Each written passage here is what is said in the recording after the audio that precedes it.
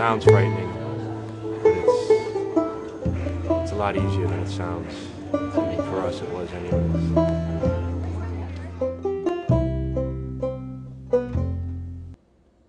The liver transplant operation involves removing a patient's liver and replacing it with a new liver. Once the diseased liver has been removed, the new liver is put into the abdomen in the same location. And there are several connections that need to be made. There are 3 blood vessels that need to be connected, 2 blood vessels carrying blood into the liver, and 1 blood vessel carrying blood out of the liver. In addition, the bile duct needs to be reconstructed.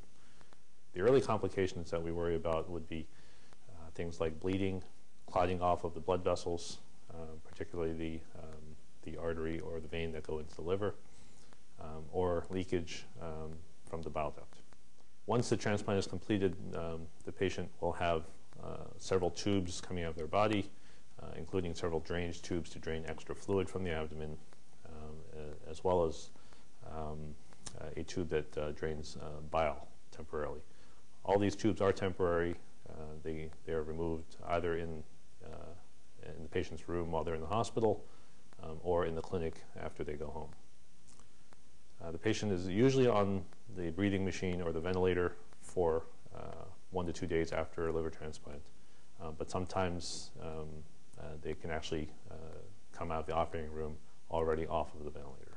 Following a liver transplant, you can expect to be in the hospital for 2 to 3 weeks, or longer if there are any complications that prevent you from going home.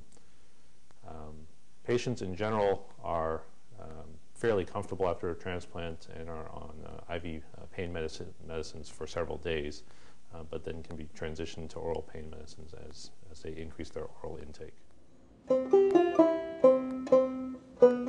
Following transplantation, your child will be on immunosuppressive medications that will prevent rejection of the transplanted organ. These medications must be taken for life, but the level of immunosuppression will be tailored to your particular child's needs.